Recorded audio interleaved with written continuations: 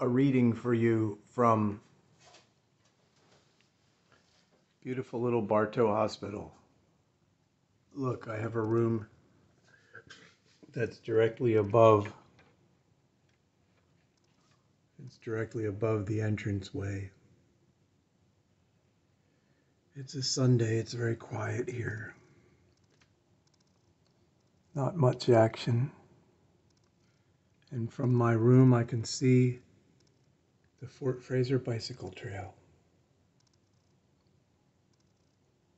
and the little rest area that I like to stop at. A reading for you from my hospital room as if we were all together.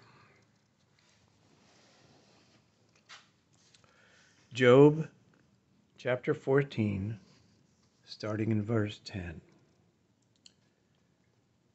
But mortals die and are laid low. Humans expire. And where are they? As waters fall from a lake, and a river wastes away and dries up, so mortals lie down and do not rise again, until the heavens are no more. They will not awake, or be roused out of their sleep. Oh, that you would hide me in Sheol, that you would conceal me until your wrath is past,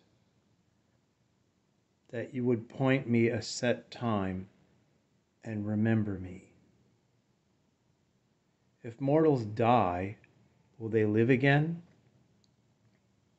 All the days of my service I would wait, until my release should come. You would call and I would answer you. You would long for the work of your hands,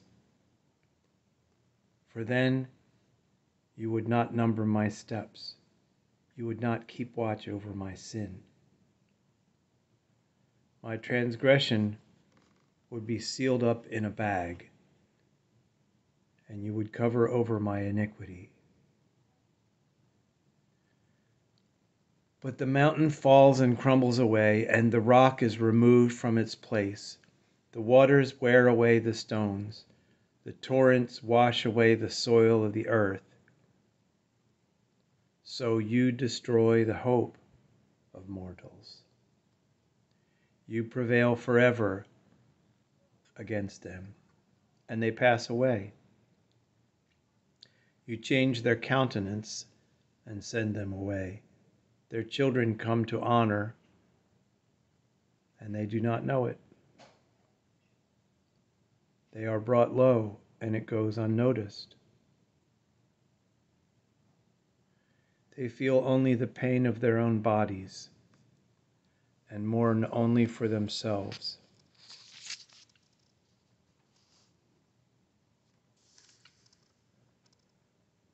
Then Eliphaz answered, should the wise answer with windy knowledge, and fill themselves with the east wind? Should they argue in unprofitable talk, or in words which can do no good? But you are doing away with the fear of God,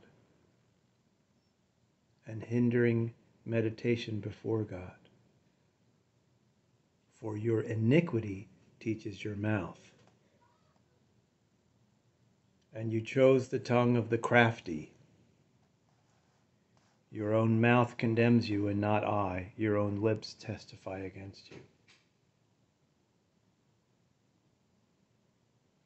Are you the firstborn of the human race? Were you brought forth before the hills? Have you listened in the counsel of God? And do you limit wisdom to yourself? What do you know that we do not know?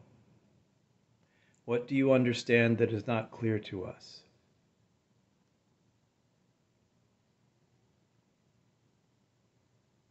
What do you know that we do not know? What do you understand that is not clear to us?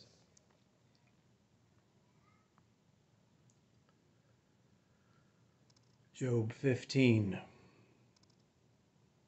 verse 9.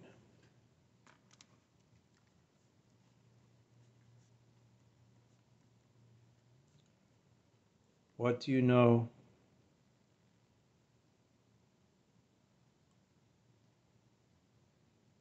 that we do not know? What do you know, understand,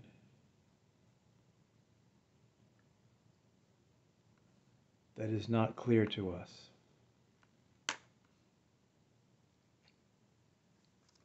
Next, Genesis 32.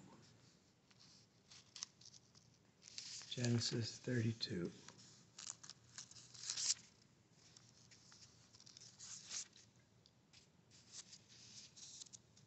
Genesis 32.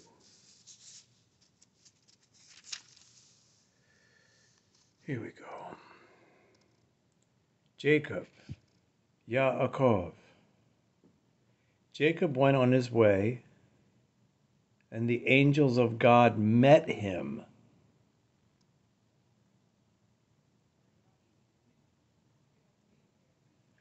Jacob went on his way, and the angels of God met him. And when Jacob saw them, he said, "This is God's camp."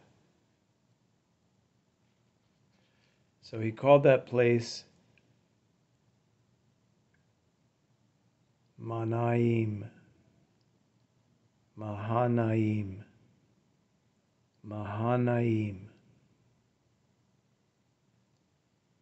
Jacob sent messengers before him to his brother Esau in the land of Seir.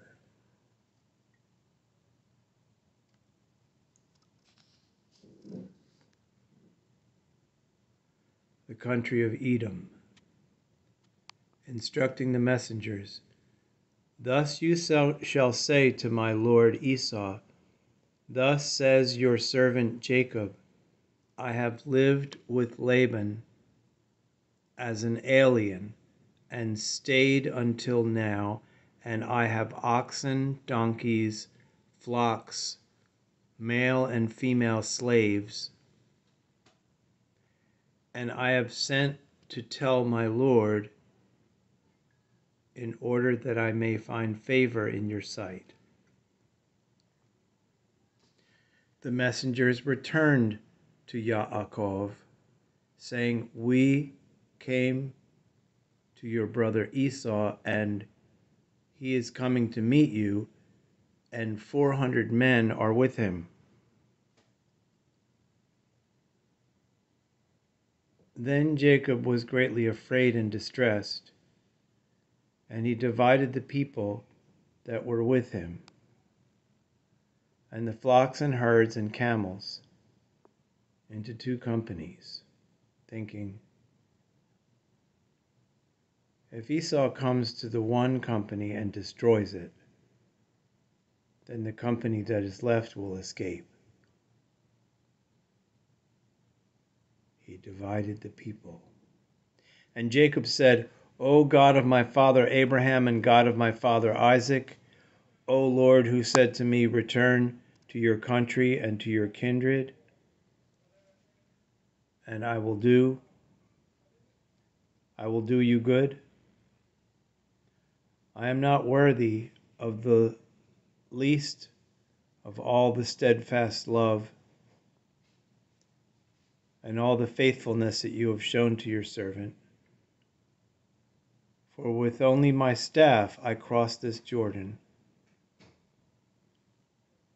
and now I have become 2 companies. Deliver me, please, from the hand of my brother, from the hand of Esau, for I am afraid of him. He may come and kill us all, the mothers with the children.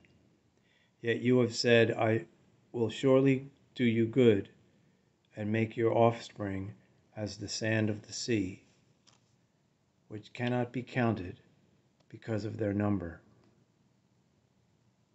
So he spent that night there, and from what he had with him, he took a present for his brother Esau, 200 female goats and 20 male goats, 200 ewes and 20 rams, 30 milch camels and their colts, 40 cows and 10 bulls, 20 female donkeys and 10 male donkeys. These he delivered into the hand of his servants, every drove by itself, and said to his servants, "Pass on ahead of me and put a space between the drove and drove." He instructed the foremost, "When Esau my brother meets you and asks you, 'To whom do you belong? Where are you going? And whose are these ahead of you?' then you shall say, 'They belong to your servant Jacob. They are a present sent to my lord Esau, and moreover, he, Jacob, is behind us.'" He likewise instructed the second and the third and all who followed the droves, "You shall say the same thing to Esau when you meet him. And you shall say, 'Moreover, your servant Jacob is behind us.' For he thought, 'I may appease him with the present that goes ahead of me, and afterwards I shall see his face. Perhaps he will accept me.' So the present passed on ahead of him, and he himself spent that night in the camp.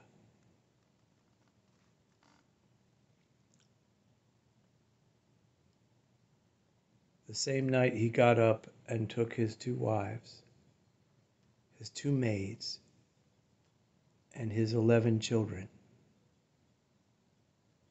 and crossed the ford of the Jabbok. He took them and sent them across the stream, and likewise everything that he had. Jacob was left alone, and a man wrestled with him until daybreak. When the man saw that he did not prevail against Jacob, he struck him on the hip socket, and Jacob's hip was put out of joint as he wrestled with him.